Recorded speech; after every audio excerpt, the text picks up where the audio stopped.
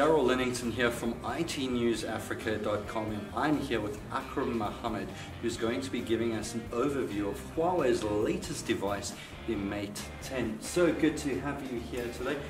So could you tell us a little bit about the features of the Huawei Mate 10?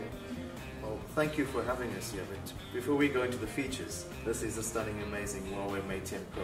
So it's got a good build quality to it, so I was fiddling around with it earlier. Yeah, it's a brilliant build quality. It's made out of metal as well as glass in the back. As you can see, it's a very slim profile. Being a 6-inch device, to be able to have this kind of slim profile is quite amazing, and we managed to do that by making the screen ratio 18:9 aspect ratio, so it makes it much slimmer while having a larger surface area for viewing. But the interesting thing and the great story around this phone is that we are building it as the world's first intelligent device. Alright. Now, the last major change we've seen in the mobile space has been the shift from feature phone to smartphone. Yeah. It completely changed the way we interact with our devices, and since then, there's been no real serious game changer. Whereas now, we're introducing the Mate 10 Pro or the Mate 10 series with an embedded NPU. Now, the NPU is a neural processing unit that's put onto the device that basically replicates the processes that takes place in the human brain. And for the first time, we are able to allow a phone to think and to learn over time. Yeah. So it's a phone with smarts, and that's why we're calling it the intelligent phone. Some of the examples of what it would do with this in the real world, the benefits, it'll firstly increase performance. So speed will be, you'll see a noticeable difference in your daily performance. Power consumption will be enhanced as well. But image recognition. So we always made great camera phones, and the Leica brand that endorses this will tell you a lot about that. We've now integrated the NPU into the camera lenses. So every time you point your phone at an object, it's able to see and it's able to recognize and transfer that information. So automatically setting the settings for you, you don't have to be a pro to get the best images in future. Yeah. So you mentioned the Mate 10 series. So obviously it consists of the Pro. Which other devices does it consist of? Globally, we have the Mate 10. The standard Mate 10, the Pro, and a Mate 10 Porsche design. Alright. In South Africa, we will be launching the Mate 10 Pro, which is the higher spec version compared to the standard one, and we'll also be launching the Porsche design as a limited edition. Okay, just to get it out of the way, when is the launch date for the Mate 10 Pro? The official launch date in South Africa is the 6th of November. We will have it live streamed on YouTube between 6 and 10 p.m. on the 6th of November. Okay, perfect. Now, looking at other devices compared to the Mate 10 Pro, what differentiates this device from those? I think what we just spoke about especially is that it's able to learn over time and it customizes to you. There's no other phone in the market that has hardware-based AI right now. Now, when we talk about artificial intelligence, many people associate it with a virtual assistant. This is very different. We're not selling a virtual assistant, but rather an AI computing platform that learns over time and is able to build because it has this brain. And that's what the main differentiator is that it enhances and customizes its capability so it becomes smarter and faster the longer you use it.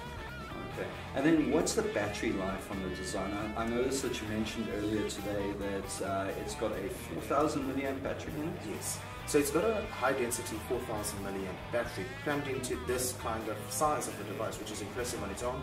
But we also have power saving modes to enhance that battery power, and ultra power saving mode that could get you a full day's usage on just 20% of battery power remaining.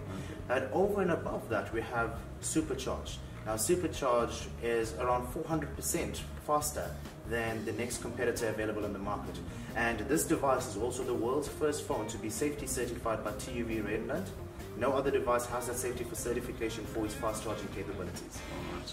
So let's move away from power and AI and into what everyone enjoys about a phone, the camera. So what cameras does this device actually have on it?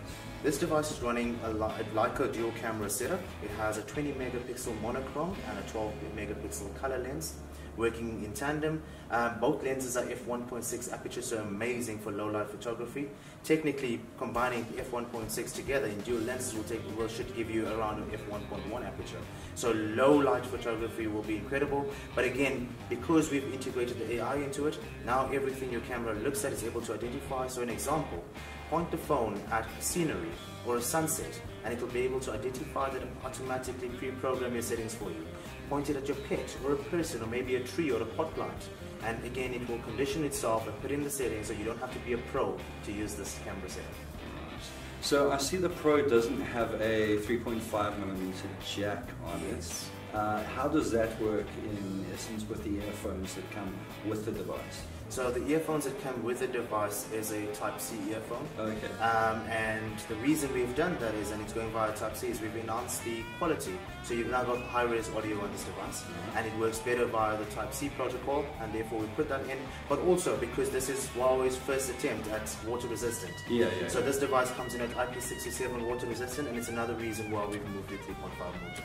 Okay, so moving on to the other features and finalizing this interview, tell me a little bit about the computer technology and connectivity when it comes to the device. So we wanted to make this device your true mate or your true companion in terms of business, lifestyle, everything. And what we've done is we've now added a function called PC in hand. So just with a Type-C to USB cable, you'll be able to plug the device into any large screen and have a full desktop experience. So you'll be able to have your PowerPoint presentations, your Word documents, internet, and feel as if though you haven't moved for a second away from your computer. But also, on the same note, you'll be able to transfer that into a phone mode. So you mirror your screen and also use it as a gaming console, or use it as a large screen to watch Netflix or YouTube and all of those kind of content. You've got a multimedia device and a business device. What is interesting about this is, if you plug it in, and a lot of the competitors, as soon as you plug it into a screen, if you receive a call or you receive notifications, it will pop up on the large screen.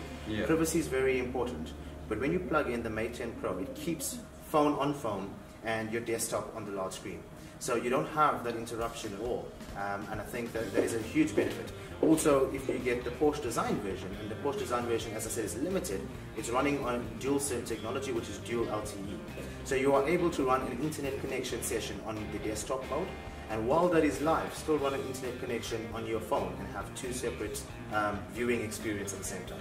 Alright, perfect. So that's everything that you need to know about the Huawei Mate 10 Pro. Thank you so much for your time. Thank you very much. Pleasure.